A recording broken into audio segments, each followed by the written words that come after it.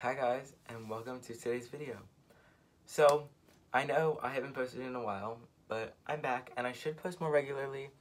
I probably will. So now that I'm totally settled into the school year and I'm back home. I was at my mom's house all summer, but I'm back at my dad's. So, change of scenery, I guess. I should be posting more, and let's just get straight into this. So, the last time I posted was the day that 1989 television was announced, which was August 9th. Well, I posted on August 10th. And today is October 23rd, so 1989 Taylor's version is literally coming out on Friday. You don't know how hyped I am. I am beyond hyped. I'm actually so excited. I need to stop saying like. It's crazy that it's already been 2 months. No way it's been 2 months since 1989 Taylor's version was announced.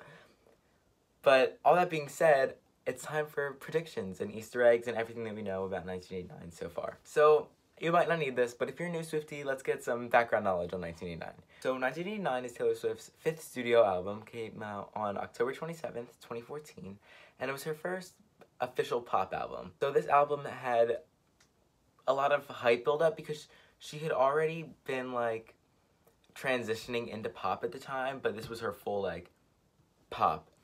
So 1989, the concept came out after Grammy night when she didn't win for Red, and she was devastated, and that's when she realized she needed a rebirth and she just needed to make Album of the Year.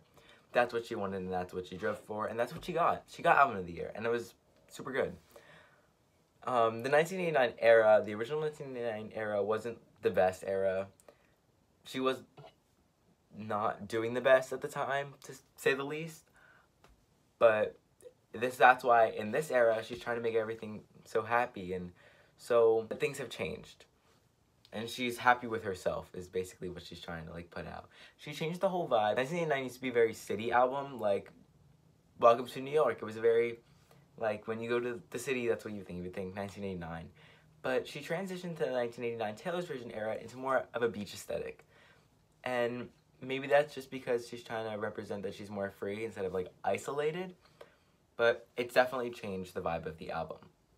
So there's 5 vault tracks in 1989 Taylor's version, which is the least she's ever done, which is a little crazy because there was rumored to be 150 vault songs for this, and she only decided to put out 5, with the 6th being the 6th Target exclusive song already being released. It was just Sweeter Than Fiction Taylor's version, if you didn't know. The 5 vault tracks that we getting are Slut, Say Don't Go, Now That We Don't Talk, Suburban Legends, and Is It Over Now? And I am beyond excited to hear these. I think these might be her best vault tracks. I don't know if it can beat the Red Vault, because the Red Vault is so good. I love the Red Vault, because Red's my favorite, of course. So I'm going to let you know my opinion on each vault track, and feel free to let me know in the comments what your predictions are. So track 17, Slut, was revealed a little bit differently than the other 4 vault tracks. So this one she actually used the vault, so I'll put a picture right here, but she used the actual vault to tell us the letters, and then we didn't officially know what the track was called. Swifties were in debate whether it was going to be Slut or Lust, and I personally thought it was going to be Lust, because I was she would never put out a song called Slut. But crazy enough, she did, and we'll be able to hear it in 4 days. I'm so excited. We didn't officially know what this track was going to be called until she put out the back covers, which she did. And my opinion on the back covers is very iffy. I like them. I like them a lot more than when I originally saw them, but I think that's a lot. That happens with a lot of Taylor's work. So I think Slut is either going to be a total ballad, or it's going to be a total upbeat pop song, like Blank Space or Style. It's gonna be totally there, I Wish You Would, those type of vibes. It's gonna be a very uptight, upbeat song, but it's also gonna have a lot a deeper meaning.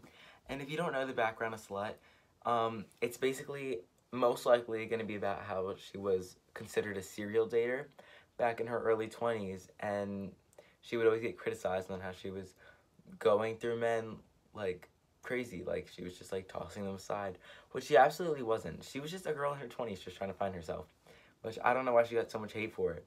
And some of this song is kind of probably gonna be kind of The Man, how If she was a man, she wouldn't get shamed for some of the stuff she got shamed for because she's a woman. But yeah, it's definitely gonna be like a different. It's definitely gonna be one of her more deeper meaning songs, kind of like Anti-Hero. That song was very like to the heart, and I think this one will be too. Track 18. Say Don't Go. So I feel like Say Don't Go is definitely gonna be like maybe like an All You Have to Do Is Stay type song. It's gonna be like Say Don't Go. So like it's gonna be like about how I think that the vault tracks are gonna be in like kind of like a storyline. So like she gets called a slut, and then the next song is she's like it's gonna be like the guy like walking out, and she's like wishing, or like she's walking out of the relationship, and she's hoping that he'll be like she's hoping that he'll say don't go. But then later on you'll see that in Now That We Don't Talk, I guess she did leave and he didn't say anything, and then they don't talk anymore. And then Suburban Legends, I feel like it might be like looking back on the relationship, sort of, kind of. And then finally, Is It Over Now, is they haven't talked for in a little while and they've moved on. But anyway, back to Say Don't Go. So I feel like Say Don't Go is definitely going to be more of like a more easy song. It's the longest song, I'm pretty sure. Don't quote me on this. But I'm pretty sure this is the longest song on the vault, like out of the 5 vault tracks. And usually longer songs tend to be more like poetic. Her longer songs are usually more lyric driven than her more upbeat pop songs, which are more like shorter, because shorter pop songs tend to do better than longer pop songs. Since this one is longer, I think it's gonna be more like You're in Love, like type, like not obviously like that because it's a different situation, but more like calm and the more like lovely pop song, if that makes sense. And I just feel like this one might not be like the top one on the album, but like I feel like all of these vault tracks are definitely gonna be like chart toppers. Like this album, I feel like it's gonna be one of, if not the best re-record, and I'm very excited to hear it. Like you don't even know. Track 19. Now That We Don't Talk. I think this one, kind of like the last one, like, but this one is more shorter. It's not the shortest. I did get that wrong. I said it was not the shortest, but it is the shortest vault track. In fact, it is Taylor Swift's shortest song.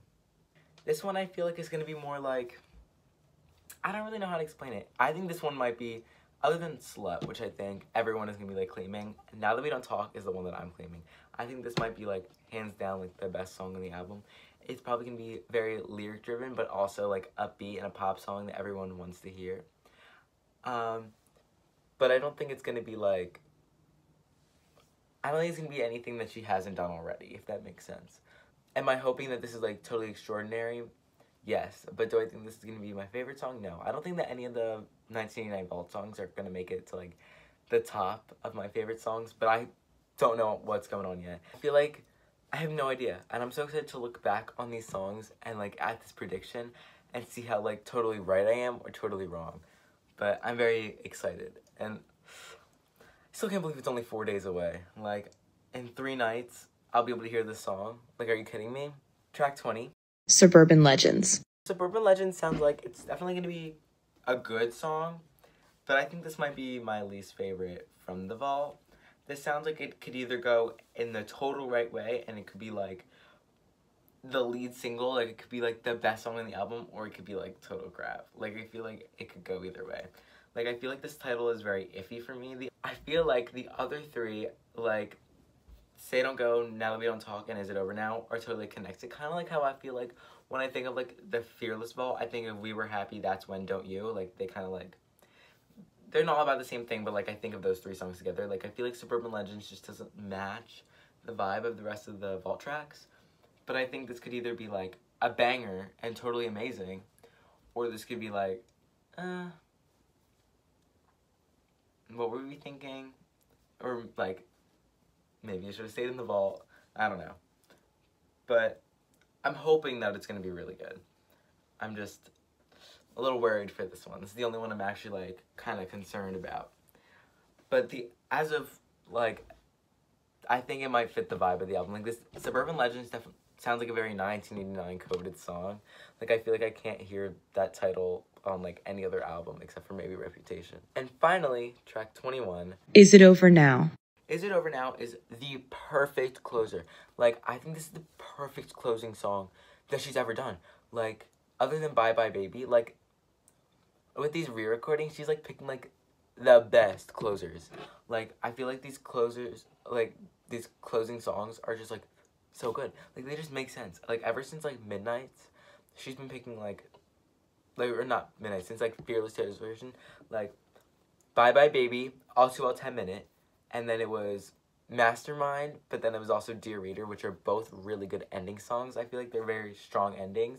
And then Timeless, and now Is It Over Now? Those, like, are all, like, such, like, last track names. Like, I feel like she knew exactly what she was doing. Like, she needed to put this song out just so it could be, like, the last track. This song is definitely probably going to be the middle tier. I'm going to rank them all at the end. But, like, I could be totally wrong on this album, about this album, but I think this is also going to be a very, like, pop song. Also kind of like, All You Had to Do Is Stay. Just, like, I don't know. If I could have a whole album based on All You Had to Do Is Stay, and I Wish You Would, and Wildest Dreams, like, those 3 songs, perfect album. I think this definitely gonna, it definitely has potential by the name. Like, I feel like if a song has, like, a bad name, it, like, it's kind of iffy. The 1989 Vault track songs, like, already, like, sound superior. Like, they already sound like amazing chart stoppers. Just like she said that this is her favorite re-record so far. And that probably means a lot coming from, you know, a huge artist. Like, that this is her favorite. And I feel like you can definitely tell because I feel like this album has definitely had, like, a lot more promotion. Taylor seems to like this one more. It's definitely more promoted. It's definitely more put out there than Speak Now was. Like, she's definitely paying attention to this more. And, like, yes, she's in her era, but she's also very much in her 1989 era. Here is my final ranking of the Vault tracks. Each re-record, other than Fearless, but Fearless was kind of different. That's a different story. The re-record so far, Red and Speak Now have had a music video. Fearless kind of had one, but I don't know. So Fearless had, what was it? Was it The Best Day? Was that the music video that we got? And then we had I Bet You Think About Me and All Too Well, the short film. And then we had the I Can See You music video, which I think the I Can See You music video was definitely more Easter egg driven than anything else. But 1989, I feel like this could be like, this could have one, I feel like it could potentially have 1 or 2 music videos. I feel like she could do like Suburban Legend sounds like it would be a music video song. Slut, But I think Suburban Legends is gonna be the music video song. It just sounds like it's gonna be so much. And the music video, I can't tell when it's gonna come out. I can't tell if she's gonna drop it or she's gonna wait till she goes back on tour. But I'm so excited for that because, you know, the music videos are always very exciting, and like I never usually catch like the Easter eggs, but like I like look up I see on TikTok like the next day all the Easter eggs, and like on YouTube I always like to watch to find like the Easter eggs, and it always gets me so excited for like what's next. Like I feel like Taylor Swift, it's like never ending, it's never resting. Like something's always happening, and if something's not happening, then something's up. So something is happening when something's not happening. Okay, some things that we know are like the vinyl variants, which 5. They are so good. They are so good. I know I talked about this before I went away for the 2 months, before I since, you know, when I made like the prediction video and like what we know so far.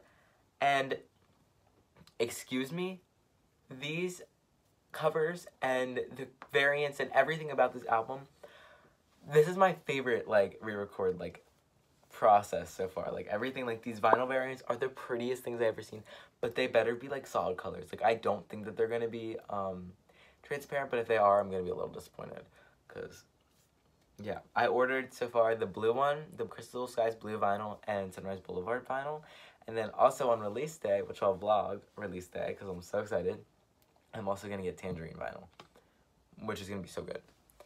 And then I ordered 2 CDs. I ordered the 2 deluxe. I ordered Rose Garden Pink and Aquamarine Green, the Polaroids, and I'm so excited to be able to get those.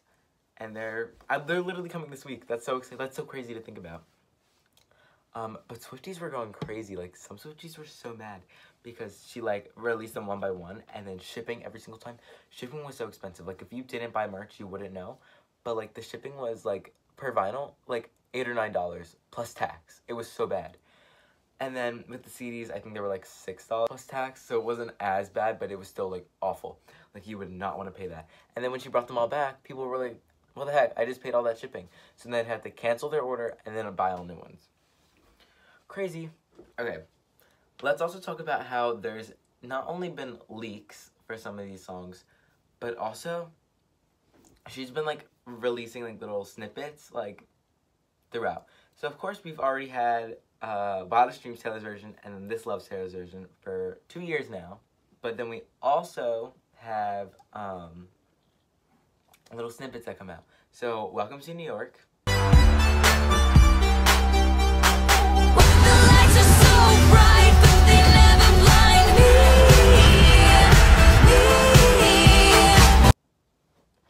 Welcome to New York was played at the NFL, like, for the game. So, like, it was, like, I guess in, like, a trailer. I don't know, I'm not really a big football person. But it was played in a trailer, and it was a little snippet. And people couldn't tell if it was 1989, or Welcome to New York Taylor's version, or a stolen version. But Taylor Swift wouldn't give permission if it was, like, the stolen version. Blank Space was interesting. Because Blank Space was accidentally, like, leaked on Instagram. Like, Taylor Swift's team, like, put it out. And, like, 200-something thousand views it had on Instagram Reels and, like, videos posted. It was crazy. Out of the Woods.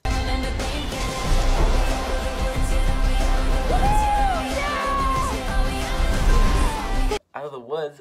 Ooh, that was put in a trailer. So if you went to go see the Eras Tour movie on, like, the first night, you would hear Out of the Woods Taylor's version playing in one of the previews.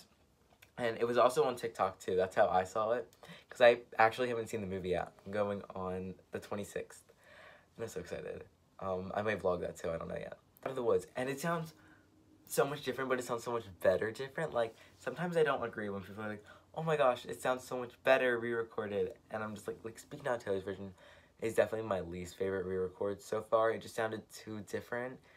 But now that she's in her pop era, everything's going to sound, now that, like, she's working with her pop albums, it's going to sound more clear, and it's going to be, it's the same type of vibe, so it's going to sound the same, but it's going to sound older, so it's going to sound more mature and produced, and she's gotten better over time, so the album can only get better.